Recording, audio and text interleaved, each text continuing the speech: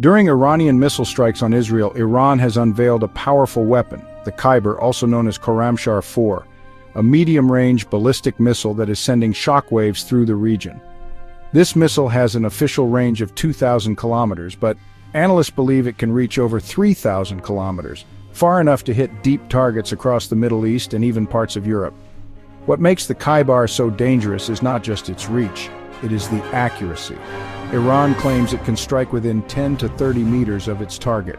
That level of precision is rare for a missile of this class, and deadly. This means Iran could use it to take out critical enemy infrastructure, including air bases, radar sites, or even bunkers buried deep underground. The missile carries a massive warhead, up to 1,800 kilograms. That is enough to obliterate hardened targets. And if Iran ever develops a nuclear bomb, this missile is ready to deliver it.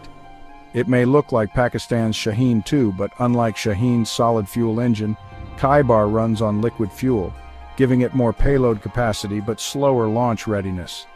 Iran officially revealed this missile in May 2023, and today it is being used in the real world.